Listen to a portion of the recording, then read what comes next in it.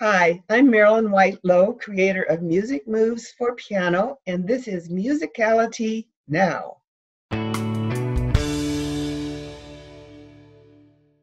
Hi, my name is Christopher. I'm the founder and director of Musical U, and welcome to Musicality Now.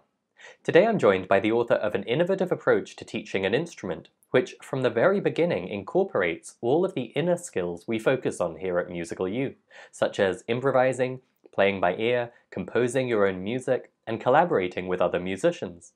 It's based on Dr. Edwin Gordon's music learning theory, which codifies how the human brain learns music, and uses that as the basis for designing how musicianship can most effectively be taught.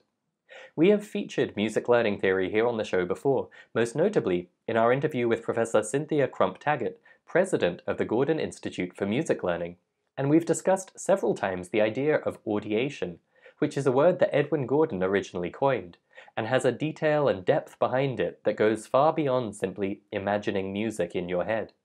Today's guest brings a wonderful new perspective to this for us, as one of the leading Gordon-trained music educators applying it directly in the context of teaching an instrument. Marilyn Lowe is the author of Music Moves for Piano, a series of books for learning piano based on Gordon's music learning theory, and also drawing on ideas from Orff, Suzuki, Dalcroze, and Kodály, all of which you may have heard about in past episodes of this show as being approaches to music education which put inner musicality first and foremost. The Music Moves for Piano method incorporates listening, singing, movement, audiation, and reading and writing music on top of the pure piano technique skills, and as you'll hear about in this conversation, it develops the student into a fully-fledged and well-rounded musician, not just a piano player. In this conversation, we talk about why clapping, tapping, or walking may not be the best ways to internalize the pulse and the rhythmic patterns of music. We discuss the specific rhythm and pitch frameworks which give students the vocabulary they need to improvise and be creative in music, and why the age of 9 is a turning point in music learning, and what that means for adult music learners. I loved this conversation for how it brought to life and illustrated clearly a lot of the concepts we talk about here at Musical U. And so, if you've ever wondered what it would look like to learn an instrument in a way that truly incorporated musicality training, rather than having it be off in its own separate area, I think you're going to really enjoy this episode and find it inspiring for your own learning. My name is Christopher Sutton, and this is Musicality Now from Musical U. Welcome to the show, Marilyn. Thank you for joining us today. I'm glad to be here. So the more I've been learning about Music Moves for Piano, I've just been admiring the approach more and more, and I'm super curious to understand some of the backstory to where this series of books came from and where you as an educator came from in terms of teaching piano. Maybe we could start right at the very beginning. What was your own music learning path like? I always was playing the piano. My parents recognized when I was a baby that I was interested in music, and they encouraged it. So I studied piano, have a master's degree, worked on a doctorate in music theory, and have always taught piano. I have a passion for piano. Terrific. And one of the things that really marks Music Moves apart from other piano methods is that there's a lot of creativity and autonomy and expression in the skills you equip the students with compared with a lot of the traditional methods that focus purely on technique and repertoire. And I wonder, was that a natural part of your own learning? Were you, the kid who grows up just naturally playing by ear and improvising without thinking about it? Or what was your own piano musician identity like? Yeah, no, I tried unsuccessfully. And it wasn't until I heard Dr. Gordon speak in 1992 that I realized that I did not audiate. I had not learned the skills I needed in my head to be able to use them for improvisation and learning music. Interesting. So if someone's watching or listening who's never heard that word audiate before, would you mind just explaining what does that mean and what was it that was explained to you in that year that suddenly changed your perspective? Okay, I use this example with my students. I have them visualize something like a scene in their head with their eyes closed. And then I have them think something. in their head with their eyes closed. And I tell them that's going on in their mind. I don't know what's happening, but it's there.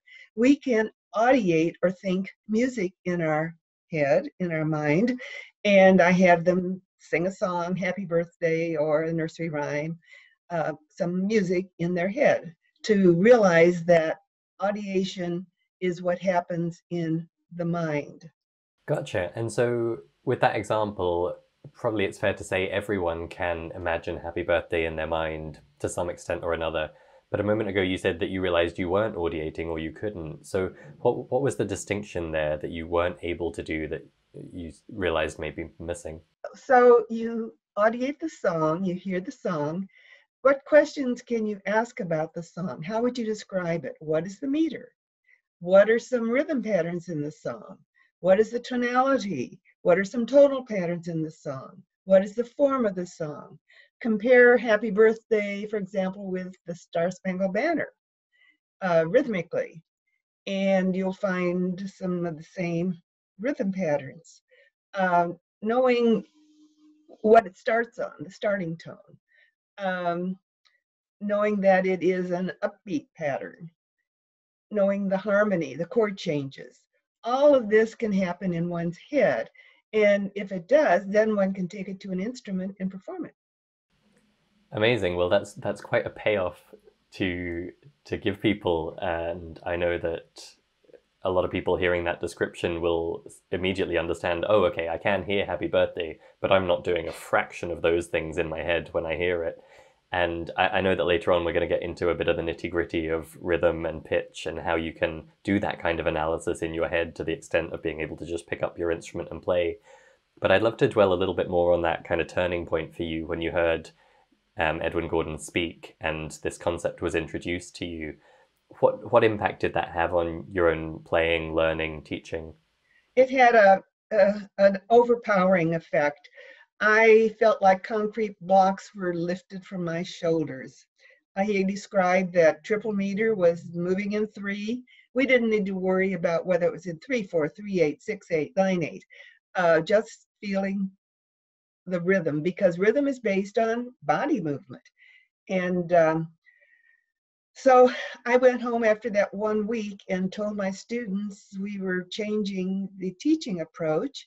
And I removed music from all my beginners and told parents that I had learned something very powerful and was changing my way of teaching.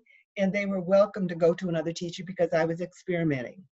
And some stayed and some left. So it was a very good teaching situation that I had because the students were and parents were excited about what I was doing. We were singing, we were chanting, we were moving. I learned that tonal audiation is based on singing. So obviously we had to sing, and I'm not a singer. And rhythm is based on body movement, and I'm not a dancer. But all of these activities were essential for the students to learn how to audiate and put these elements in their mind and in their bodies. Wow, that was a brave move by the sounds of it to come back and have that to totally not 180, but to make such a huge change to your teaching practice was bold. I'm curious to know, why were you so easily convinced? Like, we've just talked through the idea of audiation, and I'm sure people listening are like, oh, that sounds cool. I can imagine maybe that would work. But for you to come home and be like, right, this is now going to be the heart of my teaching, you mentioned rhythm there, were there particular examples or experiences where you could immediately see the positive impact this would have? Yes, I worked very intensely with my very fine performers who were 9th, 10th, 11th grade. We worked as a group, and I actually had parents come in and watch. Some of the parents were reading teachers and psychologists, and they understood everything I was talking about. They understood the language. We did not talk about these learning words in any of my music courses. But one example, I had a student playing a Chopin uh, waltz, and I had him stand up at the music stand and just sing and chant the piece, and we moved to it in 3. Dum ba da dum ba da dum ba-da-dum, like that. And then he went to the piano and played it, and it was like night and day difference. So he realized it, I realized it, the parents realized it, and the body movement worked, the singing worked, and I said, we need to learn a vocabulary. So you have a music vocabulary to use just like you have your speaking vocabulary to speak. Improvisation, we improvise all the time with speaking because we have a vocabulary and ideas and knowledge. So we can do the same with music. Interesting. And what did that look like to say we need to equip you with a vocabulary? Well, we started with learning rhythm patterns. Gordon has a sequential uh, set of rhythm patterns, and he introduces duple meter and triple meter side by side, so we get the comparison. So we know what we can't really know what duple meter is unless we know what triple meter is, what it feels like moving in three. So the 6 categories are, well, let's talk about the big beat, which is, we call it the macro beat, which we put in our heels and rock back and forth. The big body movement gives us that feeling of consistent tempo, which is our big beat. We feel that, and then we split that beat with our hands into 2 parts for duple meter.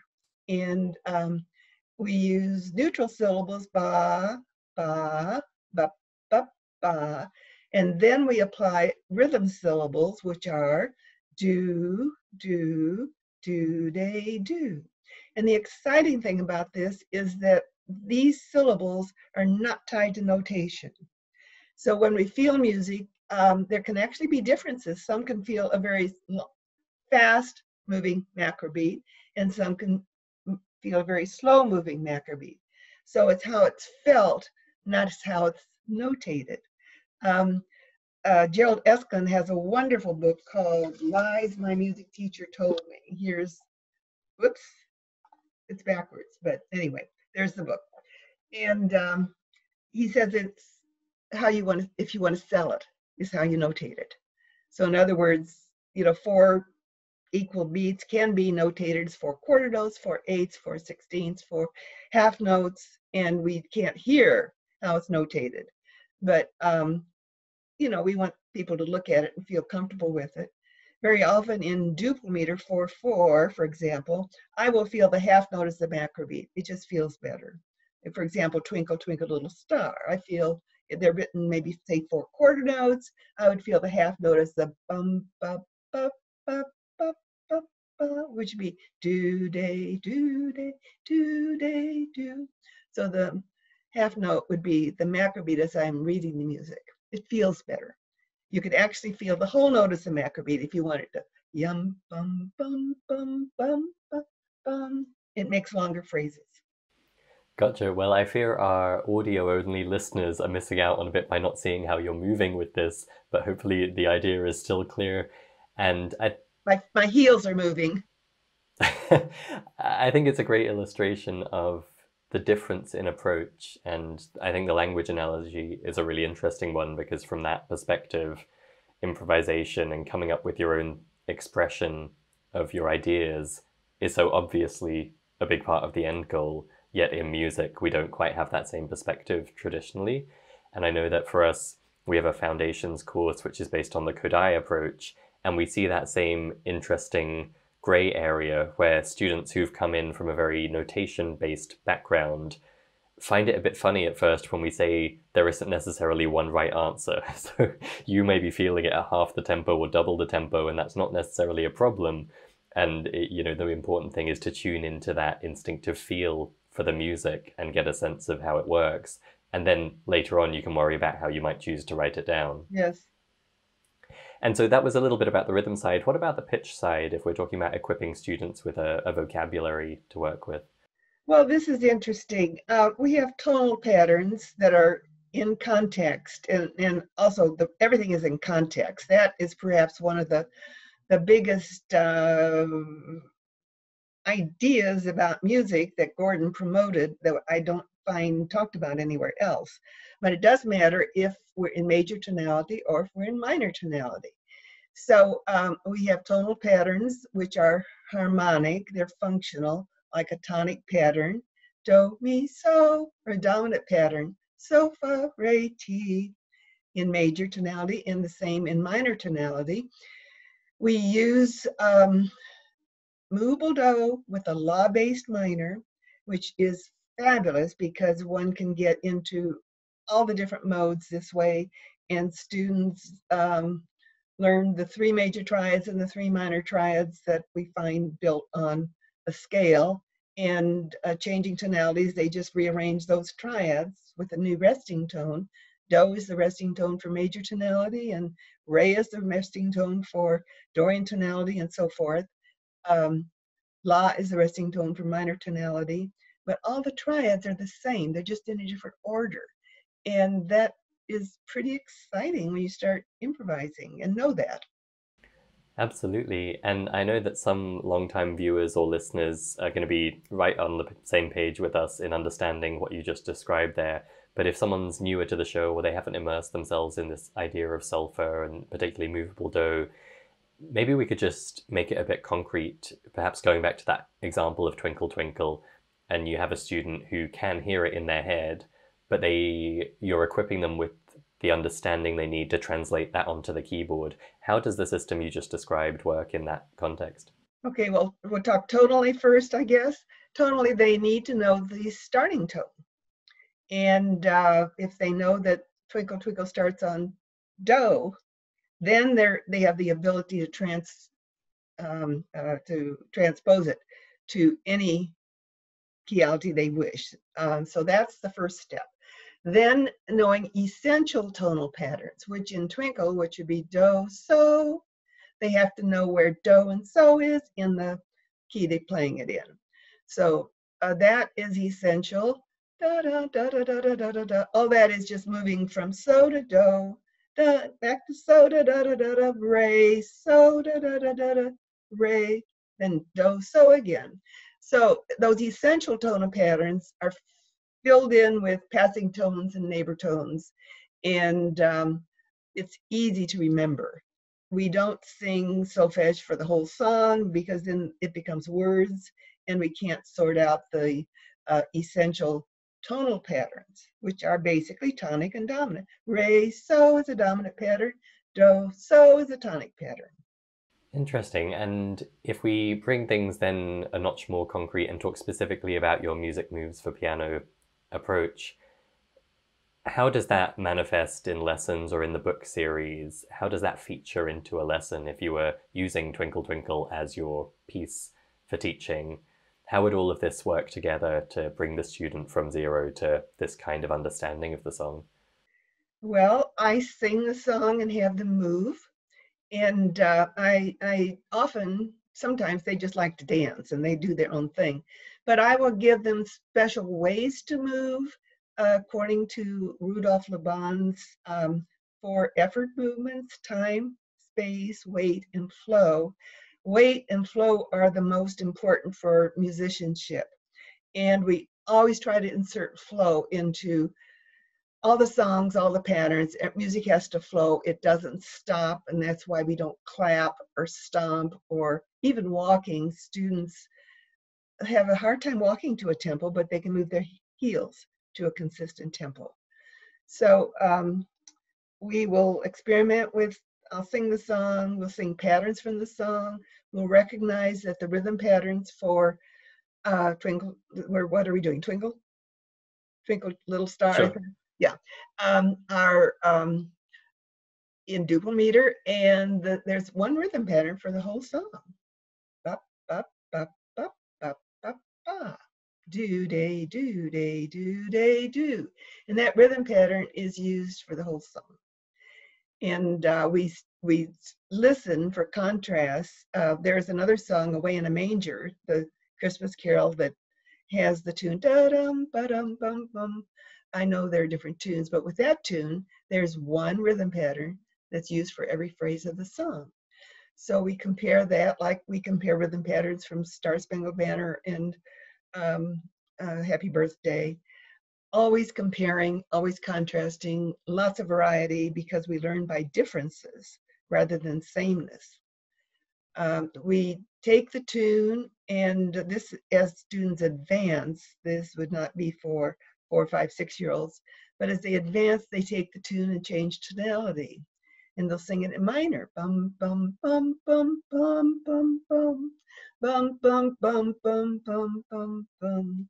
And then they'll change the meter from duple to triple. Bum, bum, bum, bum, bum, bum, bum.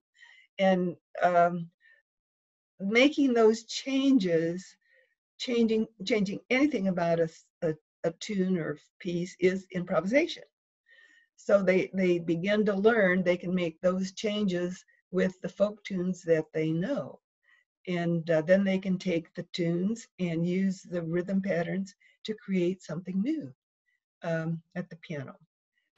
Wonderful. And I'm obviously a convert, but I'm going to play devil's advocate for a moment and ask, because I know a lot of people watching or listening will be coming from the more common approach to instrument learning these days, which looks, a lesson might look something like student comes in, talk a little bit about theory, do some warm-up exercises, run through some scales, and spend a bit of time on each of 2 or 3 pieces, working on problem sections, getting them more fluid, correcting technique, that kind of thing.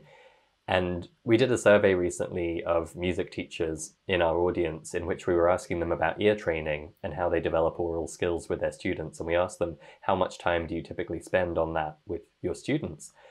And suffice to say, the vast majority recognized the importance, but really struggled to make as much time for it as they would like. And so it's very much crammed into a few minutes in a lesson. Now, what you just described is obviously an approach that has essentially ear training throughout. It's baked into the method. But for one of those teachers or one of their students who's hearing that and thinking, I don't have time for all of that extra stuff. I've got enough work cut out for me just getting through the technique and repertoire.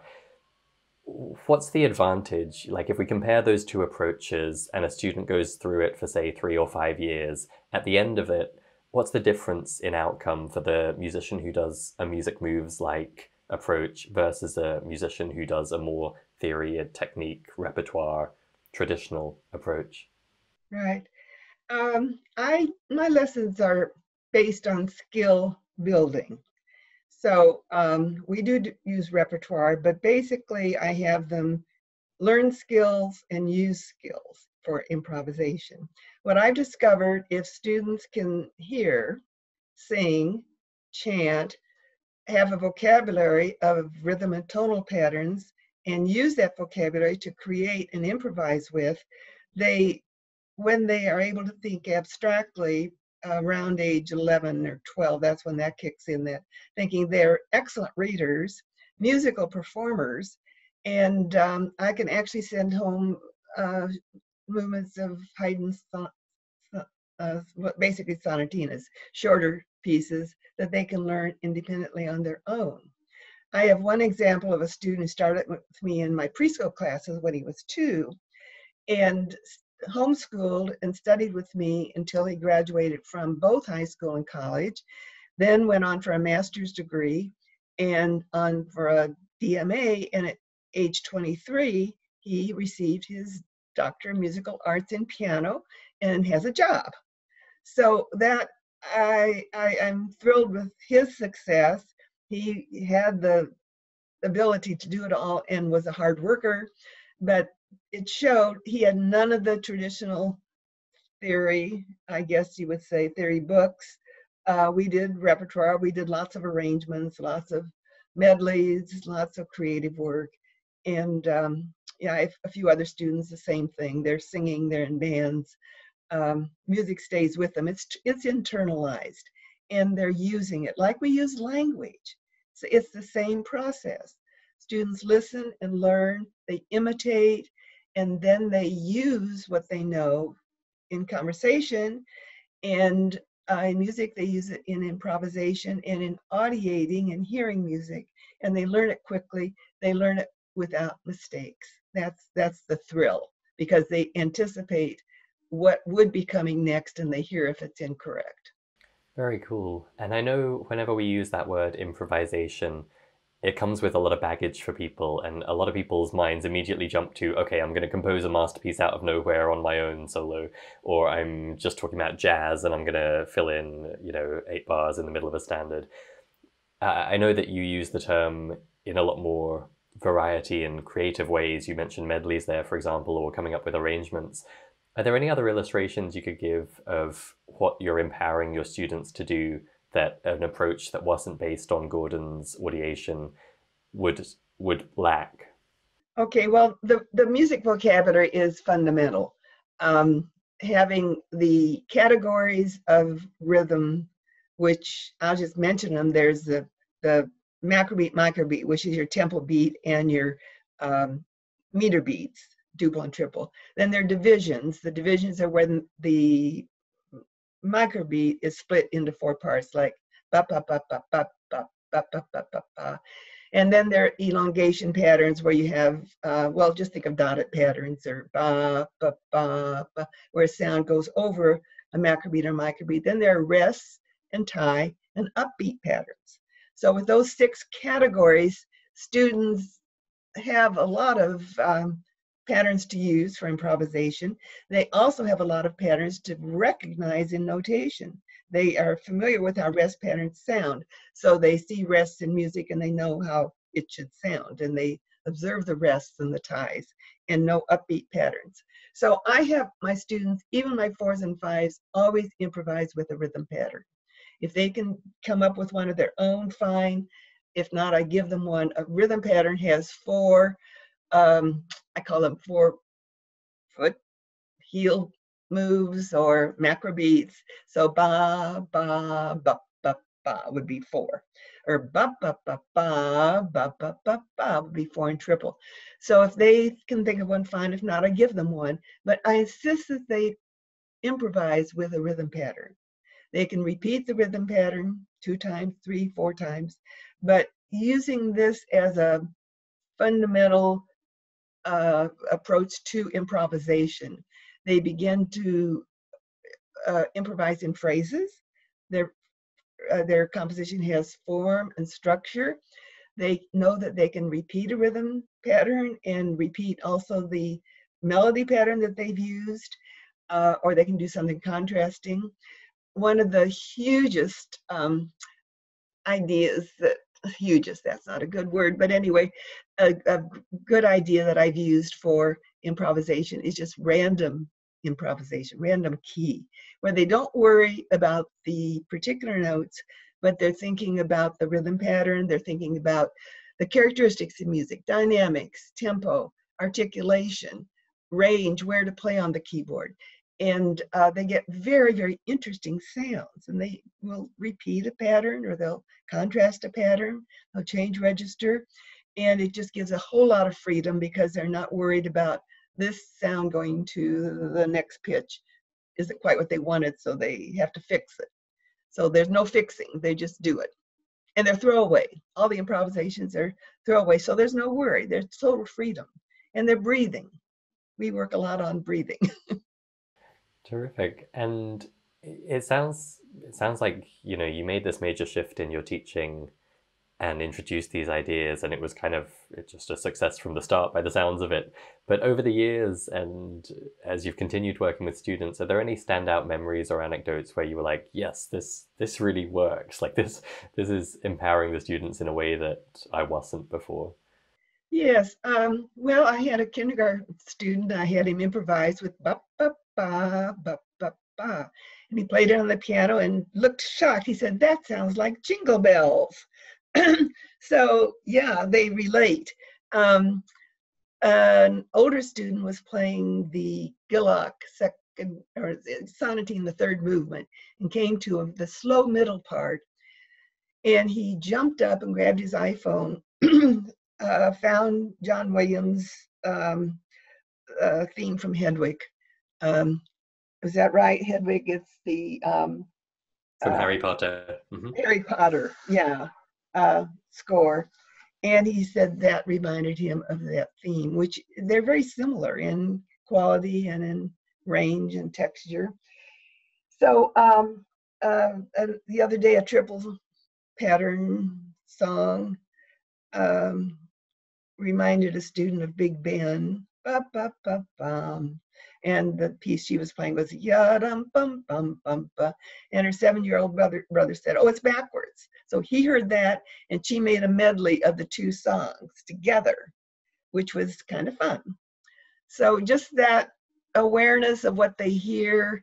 I remember a high school student with a pattern. She said, "I remember that sound." And in orchestras, kids would come and say, "Oh, we played a Dorian song," and the orchestra teacher would say, "How did you know it was Dorian?"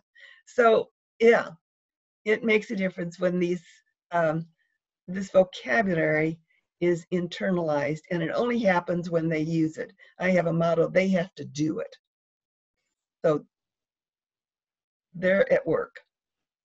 Gotcha. And maybe this comes back a little bit to Gordon and the conceptual frameworks as much as it does to your own specific method, but a lot of people would take the stuff you just described as kind of you've got it or you don't. I know for me growing up in school, I can vividly remember wondering how people make medleys, for example. Like I was listening to some kind of pop medley that had been recorded, and I was like, how does that work? And I knew enough about theory to be like, well, maybe they're just in the same key and they just swap from one song to the other. I really didn't have the mental frameworks to conceptualize how you could make two things mush together and sound good. And at the time, I just assumed, the gifted perfect pitch musicians just could do that. And so we leave it to them and the rest of us just play from the sheet music. What's your perspective on that? Clearly you approach a lot of these skills as teachable. Are there natural limitations, natural advantages? What variety do you see across students?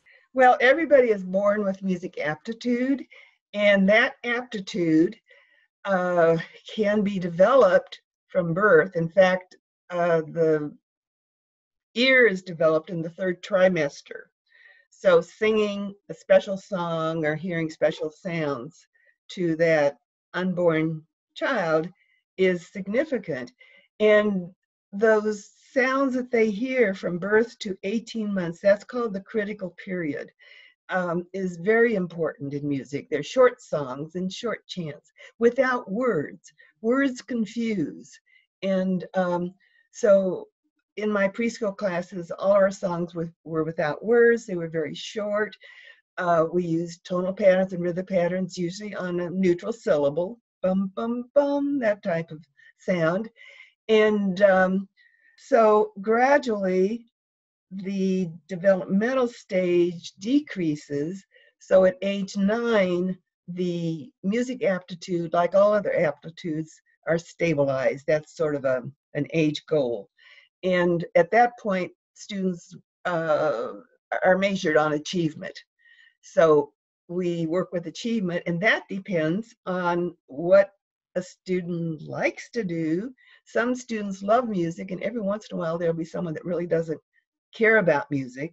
So you deal with those differences, but everyone has a music aptitude that can be developed until age 9. And that's one of my goals. I want students to have their full potential realized for music. And I want them to grow up to be music supporters, listeners, in attending concerts and supporting music in schools. That to me is the goal of my teaching, and that happens when students internalize what music is all about and can do and use music themselves.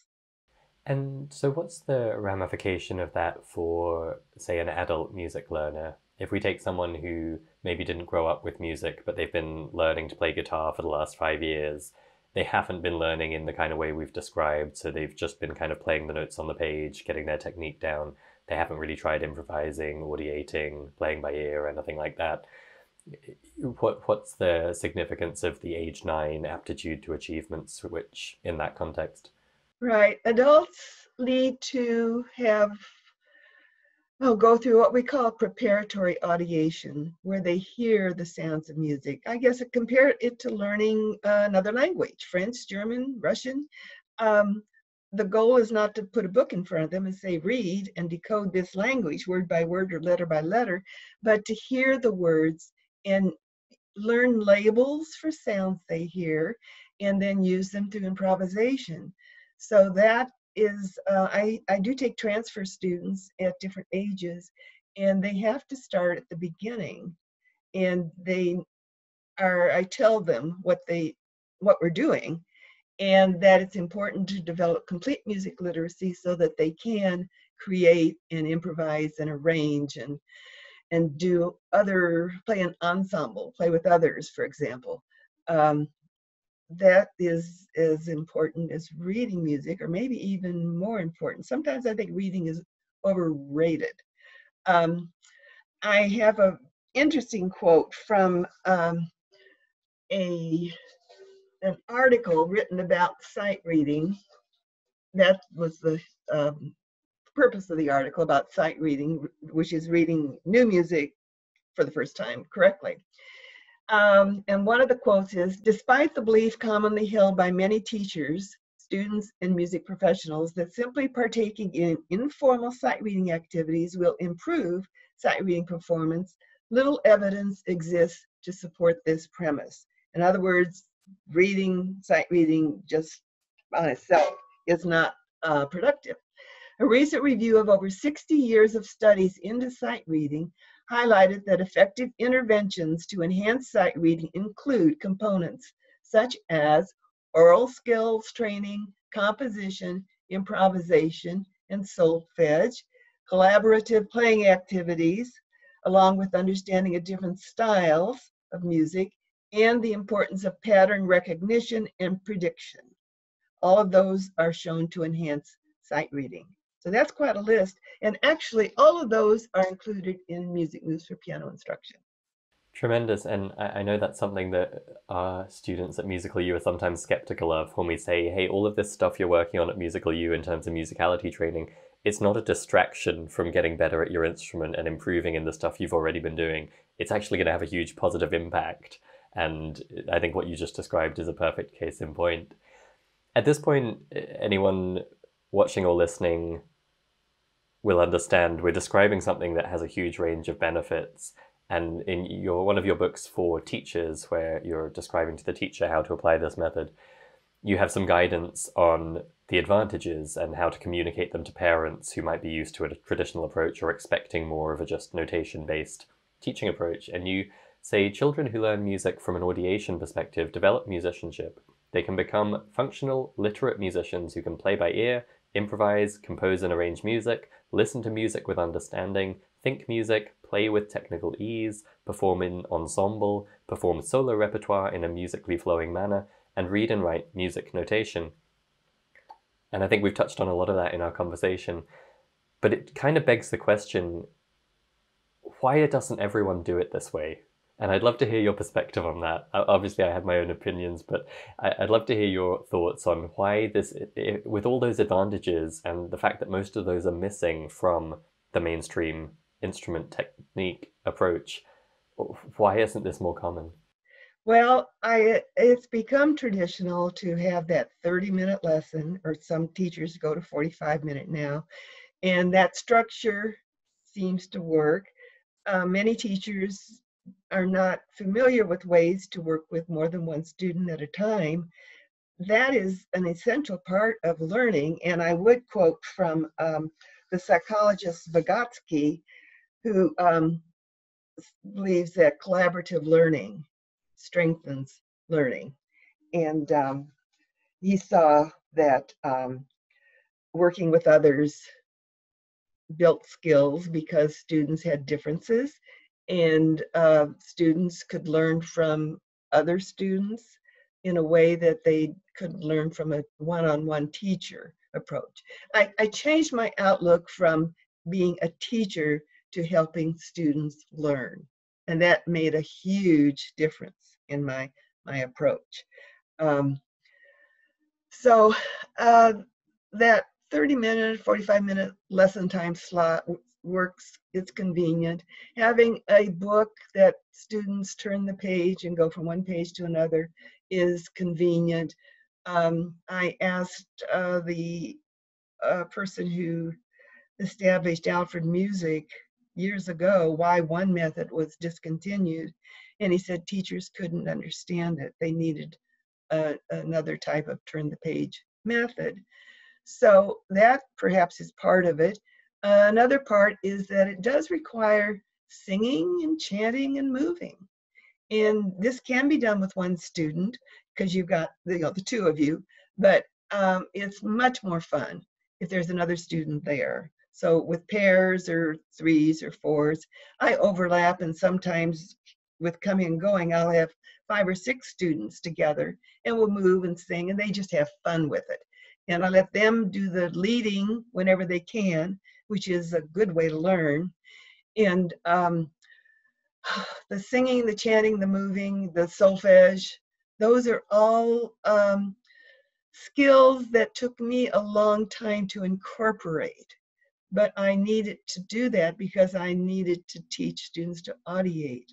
So that was important for me to learn the solfege, the syllables for rhythm, the syllables for tonal patterns, and to learn the Levant movements, the strong, the light, the flowing, the boundness, and activities where students would engage in those types of movement. Now, I will say that Krista Yadro has an online course called Music Learning Academy, and she demonstrates all of this. This is using the keyboard games materials, which are for beginners, and students that are 4 and 5 use these materials, but I use them for any beginner regardless of age. It just gives them the freedom of not having to worry about all those things on a page. When we look at a page of music notation, think about what's included. Clef signs, time signature, key signature, staff lines, bar lines, pitch notation, rhythm notation, finger numbers, sharps, flats, naturals, tempo markings, dynamic markings, articulation markings, and so much more that it just makes it a very complicated activity. So if we learn those things separately, we are much better equipped to understand notation. Really, we can only learn one new thing at a time. We cannot multitask. And even in reading music notation, I have had the experience that I am a sight reader. I read difficult music easily, but I noticed that I was reading the rhythm, the meter, scanning that, and then scanning the pitch, the movement of the melody, and the harmonization. All those things were happening in a flash. And so I tell my students they learn one thing at a time, and then they stack them up and can do all of them, but still one thing at a time. They just get better and better at it. Fantastic. Well, having said that this kind of approach is not nearly as mainstream as I wish it were, you have had fantastic success with Music Moves for Piano, and I'm glad you mentioned Krista's course there.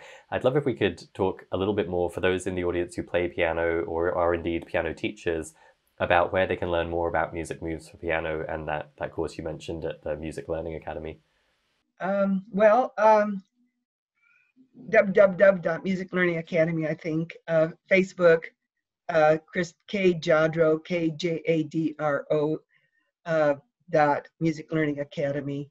The course is new this year and has over 60 members, which is really exciting for a lot of the teachers are brand new to this concept.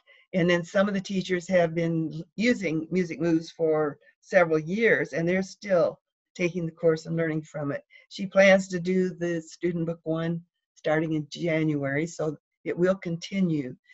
There are books. Gordon wrote a book called The Way Children, this is all backwards, I understand, but How Children Learn When They Learn Music. That was one of his first books.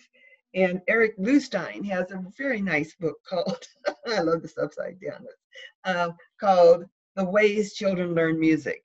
So there are some easy books to grab hold of, to read about. It's much better to go to a conference or a seminar. I just finished a 2-day seminar at Salem College in North Carolina, where I talked with graduate students in a music graduate pedagogy course. And that was a lot of fun. It's very exciting. 2 days is enough to begin to make some inroads. It takes a long time, and teachers tend to go over and over again to seminars, and we talk and engage in conversation through Zoom and through Facebook.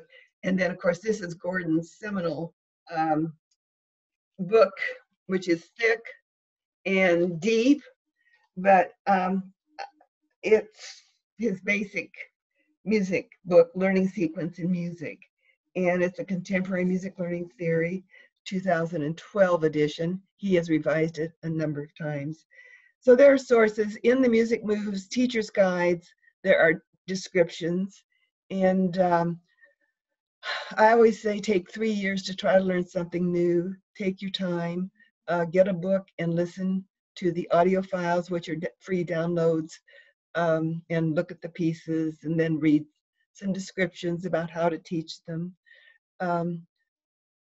Patience and time is necessary. And what you'll find your students doing is exciting. The first thing I do when students arrive is I ask them to play something for me. So they're used to that. They never take music to the piano.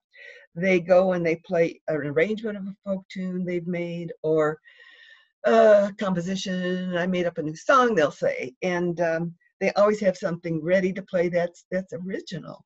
And I have some of those video clips on Facebook to see on www.musicmovesforpiano.com. There's a section of video clips, and they're categorized according to improvisation and arrangements and solos. So there's over 100 there to look at, and then they're on Facebook Music Piano Teachers Group also, which is a group of over 500 members, which is quite nice. It's international. There are find local teachers in your state. That may be hard. Sometimes there's only 1 or 2 teachers in a huge state, but the word is spreading. There are some teachers in England now using the materials, and China is a teacher in Taiwan is finishing up her translation of 14 of the books and plans to have them completed by January. So there's a translation in Spain. No, not in Spain, in Italy, sorry. Italy, and one in Germany. And so it's slowly gathering momentum. As teachers use the materials, they become more and more excited about what they're able to do and what their students are doing. And like I say, my lessons are skill building, sight reading. We rhythm from notation, which is a thrilling way to learn new music. They will read from, I don't know, Haydn sonata or other repertoire, the rhythm only, and improvise on the rhythm only. And once that rhythm is solid, the pitch reading is easy. It's kind of miraculous how that happens. So that's my newest advice, and my newest skill that I'm working on in lessons now is reading rhythms patterns from music notation, not just rhythm patterns straight without notation, but it's reading them from notation, because that is the first thing we read when we read music. Tremendous. Well, I'm always so delighted when we come across an approach such as yours that puts musicality right at the heart of learning an instrument. And so I highly recommend your work to anyone who's learning piano or teaching piano. We'll have links in the show notes to all the resources you just mentioned, and thank you for including some books beyond your own. A hat tip to your modesty that you only just about threw in your own books there at the end. But we'll have links to all of those, and of course musicmovesforpiano.com in the show notes for this episode.